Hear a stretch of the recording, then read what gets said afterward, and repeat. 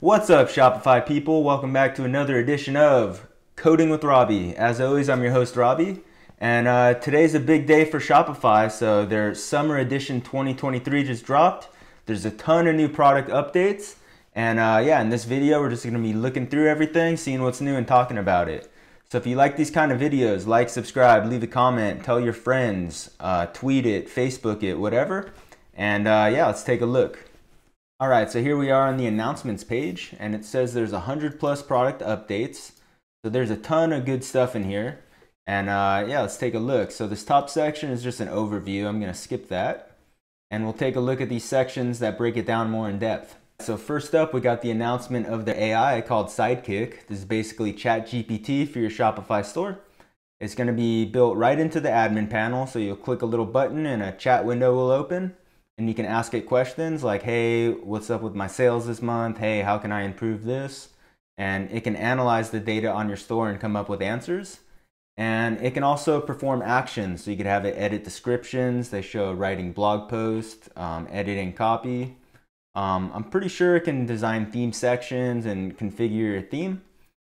And it's going to be great. So it's not out yet, but they show some videos here of some of the features. And it says it should be in beta pretty soon.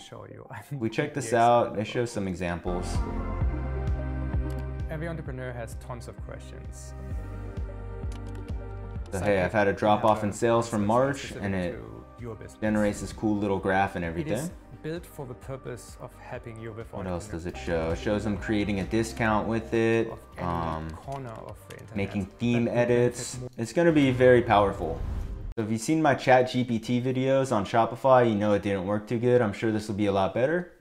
And I'm pretty excited about this. So next up, updates to their checkout system. So they're finally releasing their single page checkout. This has been in the works for years. I've seen it tested as far back as 2-3 years ago.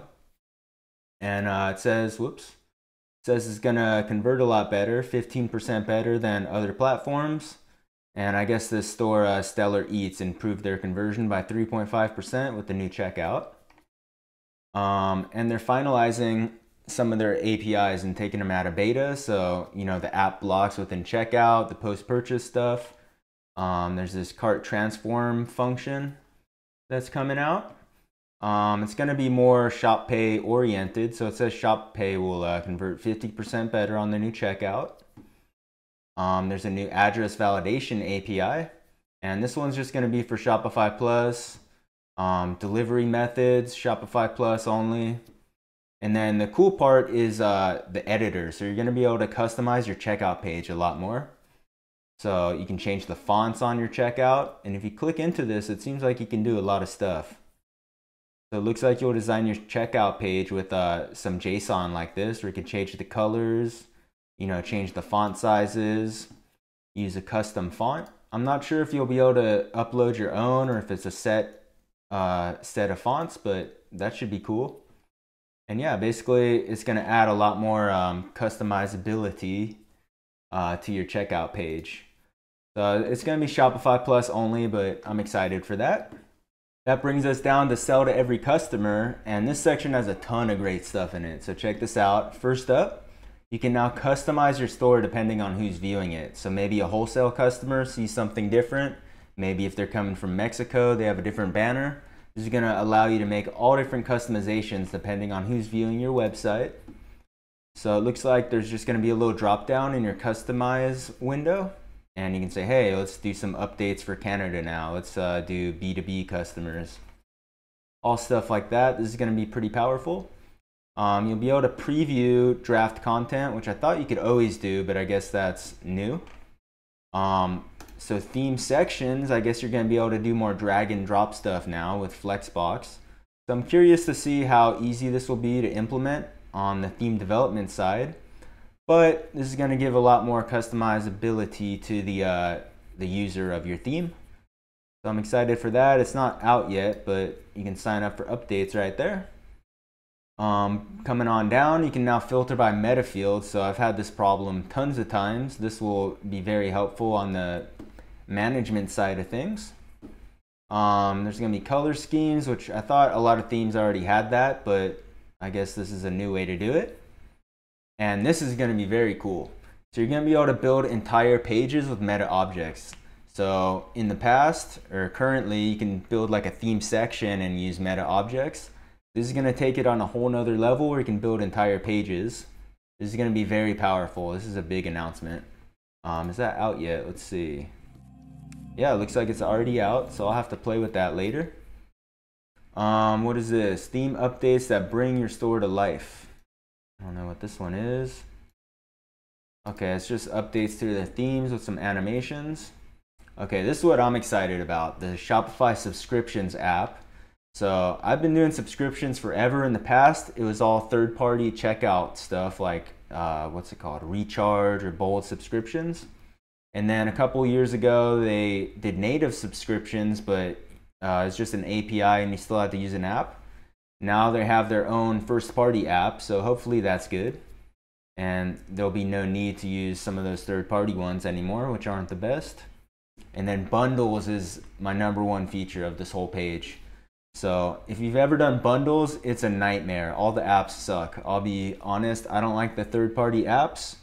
And they always just cause issues with discount codes or just other apps like cart apps and stuff like that. They've always been hard to work with, so native bundles is going to be amazing.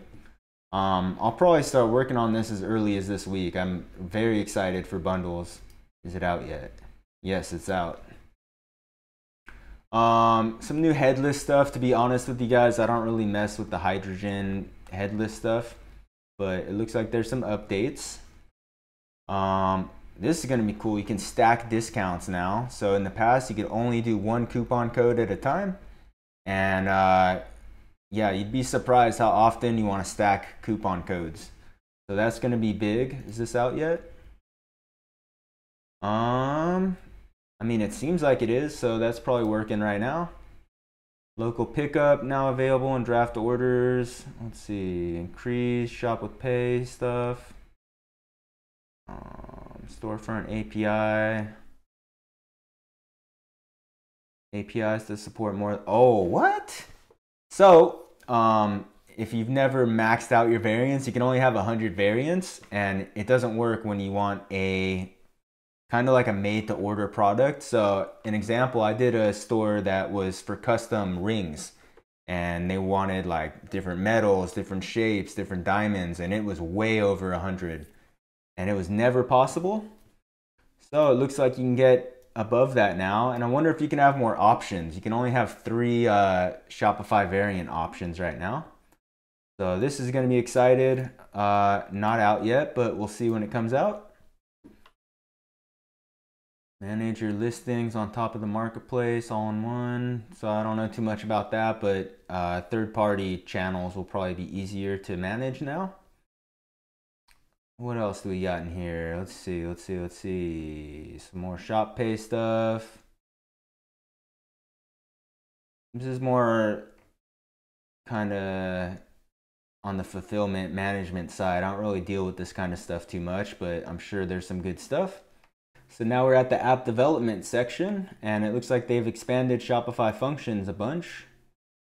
So there's 9 new function APIs. There's JavaScript support, versioning, debugging locally, app-owned meta fields, and more data. So I haven't messed with functions too much, but these seem like some good updates. There's now a Remix app template. So Shopify bought Remix last year sometime. And it's basically a React framework made by the React Router DOM guy.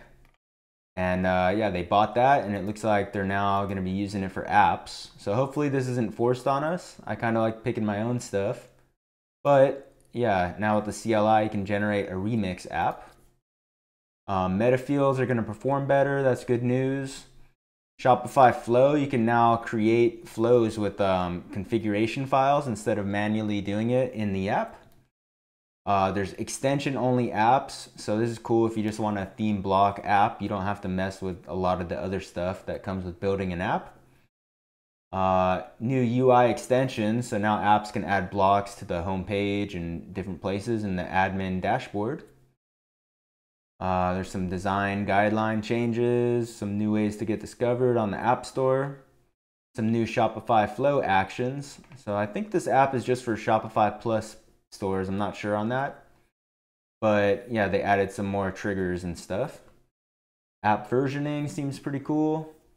An evergreen app bridge built with web components. We'll have to check that out. Let's see. Look at that another time, but it sounds cool. Config as code. There's some configuration. This stuff isn't too exciting. So the rest of this stuff doesn't really affect theme and app developers. So I'm not going to pretend to know what I'm talking about, but we'll kind of skip through it a little bit and see if there's anything that looks cool. So the shop channel, they just made some updates to that. It looks a little better on mobile. They added a ton of marketing tools. I don't know too much about this, but it looks like pixel stuff is going to be easier. So adding tracking pixels and stuff has always been annoying. Maybe this will make it better. We'll have to see.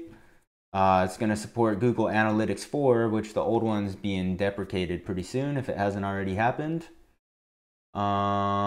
This is actually going to be cool. Business to business selling. So we're now going to be able to do volume pricing. You can have wholesale accounts, and we saw that you can make your store look different for wholesale customers earlier. This always required a third-party app in the past, so I'm very excited for this. Coming down, there's some new money stuff. Honestly, I don't even know what this is. We'll skip it. And then there's some new fulfillment stuff, which doesn't really affect me, but I'm sure it's good for fulfillment centers and store owners and stuff like that. And then what's this operations stuff? They just designed it a little different.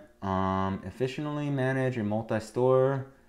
So this will be pretty cool. If you're working on a lot of stores, it looks like you can switch around easier. Benchmark metrics against similar businesses. This will be helpful. Let's see.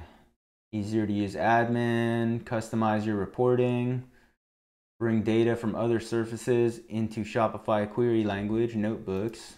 That sounds cool. I have no idea about it though. And yeah, that's the announcements for this edition. So lots of cool stuff in here. A lot of it's not available yet. A lot of it is. I'll be making some videos on some of these new features. And I hope you enjoyed this video. Make sure to like, subscribe, leave a comment, tweet it, Facebook it. I don't know, do whatever. I'll see you in the next one. Bye.